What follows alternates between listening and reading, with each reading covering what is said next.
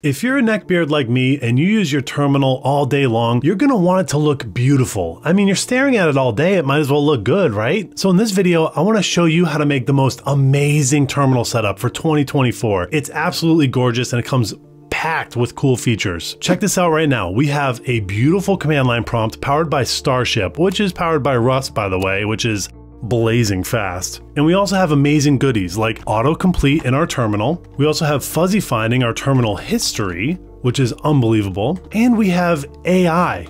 We can type a question in the terminal and it'll give us an answer. Even if you're a terrible programmer like me, you can look like you know what you're doing because AI is gonna help you. So cool. This also comes with a lot more goodies. If I had friends, they would be super jealous right now. I wanna show you how to make this exact terminal setup for macOS or Linux. Let's get into it.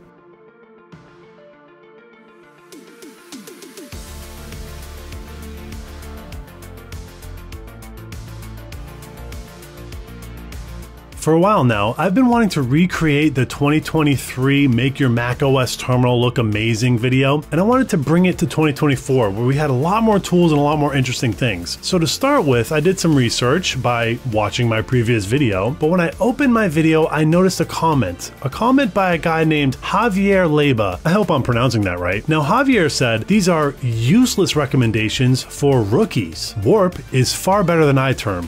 Far better. And Starship is better than Oh My ZSH. Well, Javier, I just got one thing to say to you, pal. Thanks, partner. You see, this gave me a great idea. I want to update our terminal setup for 2024. And there's so many cool tools out there, like Warp and Starship. So let's get started on a new terminal setup that looks beautiful and has amazing functionality. The first thing we're gonna wanna do is install Warp. Now you might be saying to yourself, hold on partner, Warp is only available on macOS. Well, guess what? Not for long, because pretty soon it's going to be available on a Linux distribution near you. I got invited to the private beta for Linux because I'm a bit of a hotshot, and I can show you right now how it works. Check it out. Right here I have an Ubuntu install showing off Warp running on Linux. Now Warp is an amazing terminal. It comes with a lot of cool features like AI, auto completion, and all kinds of goodies. So coming soon, it's going to be available on Linux. And because it's going to be available on Linux, I'm pretty sure it's also going to be available on Windows using WSL. Don't quote me on that, but I'm pretty sure it's how it works. Either way, keep your eyes open because it's coming soon. But let's get back to macOS.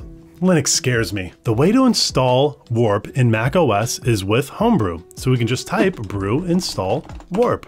And it's as simple as that. Now, if we open up Warp, we see the terminal right in front of us. Amazing. So before we get into configuring this terminal to look amazing, let me just show you some of the awesome features that it has out of the box. Now, I do have a disclaimer here. Warp did sponsor this video. However, we were already going to make this video with Warp anyways, thanks to our good friend Javier. He gave us a great idea. It just so happened that Warp reached out to us around the time we were recording this video anyways. So thank you Warp for supporting the channel. Anyways, let's show off some of the cool features. Now, typically when I'm updating a terminal or when I'm configuring it, I would install a tool like FZF or ripgrep. That would allow me to fuzzy find my command history, but Warp has this installed by default. If I hit Control R and start typing, it looks through my history of commands on this terminal and I'm fuzzy finding my commands by default. Amazing. So now we don't have to install FZF if we don't want to. The other thing I would install is Oh My ZSH, and I would install some plugins for it like autocomplete. But Warp also has autocomplete out of the box. If I start typing, Warp is starting to autocomplete my commands based on the things I've typed before. Pretty awesome. And last but not least, this is one of the coolest parts. Warp has AI to help you with things that you might have forgotten. So for example, if I hit Control tilde, I'm prompted to ask Warp AI. And if I have forgotten how to do something like, let's say, for loops in Bash, I can just ask Warp's AI and it'll come back with completions. If I hit enter, I'm dropped into the terminal and I can autocomplete this suggestion. How awesome is this? Personally, I use this all the time for work because I'm always forgetting Kubernetes commands, but Warp has really great AI completion for Kubernetes commands. And so I look like I'm a much better developer than I actually am. So thanks. So Warp looks pretty good out of the box, but it doesn't look beautiful. And we want a beautiful terminal because we're good neckbeards and we're hip and we want to look at something nice. The first thing you're going to want to do is change the theme. Now for Warp, it has a cool theme switcher. If you do Control-Command-T, you open up the theme switcher, and you have a few different options here. But one theme that it doesn't come with that I love is Catppuccin. I use Catppuccin for everything. It's the cat's meow. Sorry about that pun, but seriously, it's perfect. Now, the great thing about Catppuccin is that they have a spot in their repository specifically for installing Catppuccin for Warp. Now, you can go down and browse through all these different flavors. My favorite is Mocha. It's just the best. And all you have to do is copy this command, which basically takes these files and puts them into a special directory that Warp recognizes. We go back to Warp, paste our command,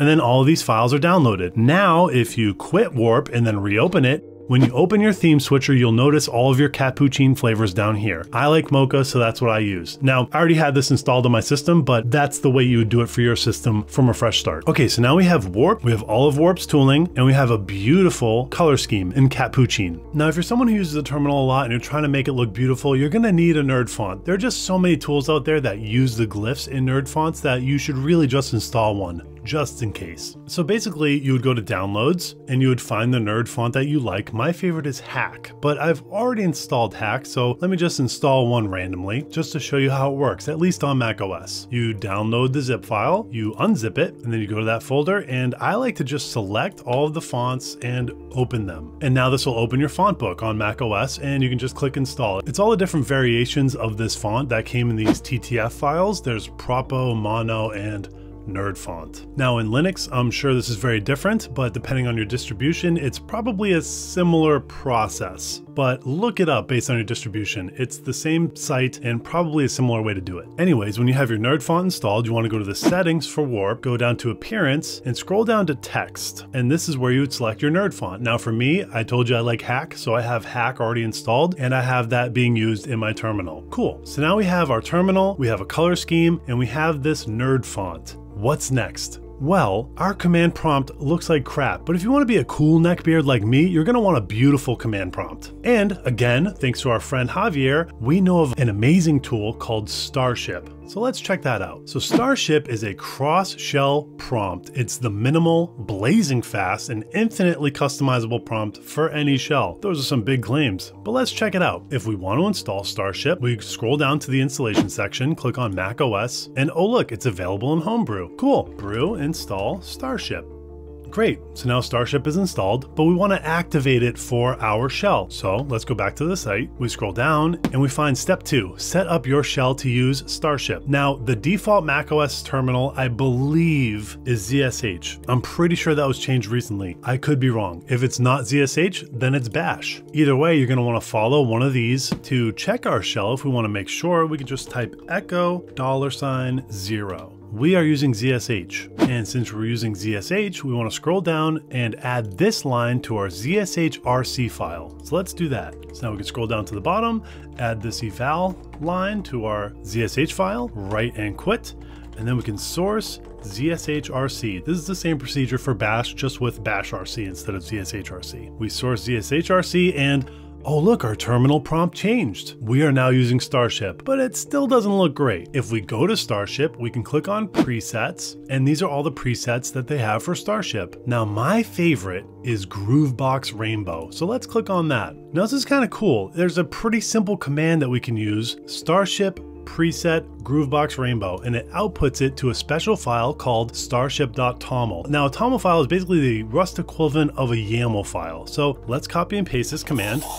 And now we have a beautiful Groovebox terminal. Unbelievable, our command prompt is looking sick, but it's not Catppuccin. I made this command prompt with Catppuccin colors. I'm gonna spare you the gory details, but essentially I opened up this toml file and I changed all of the colors to be part of the Catppuccin palette. Now to save you some time, I uploaded this to a GitHub repo. I'll leave a link in the description below. But essentially, I can copy my Starship toml file from git.files, starship.toml to config. Starship.toml, and that changes it to Catppuccin. So that is how you get a beautiful shell on Mac OS and Linux. Now you can be the talk of the town. all the other developers are gonna be super jealous of you. And if you liked our Vim setup, where I showed you a little sneak preview when I edited our ZSH file, check out our course on setting up NeoVim from scratch. But either way, I hope you enjoyed the video. Thanks, nerds.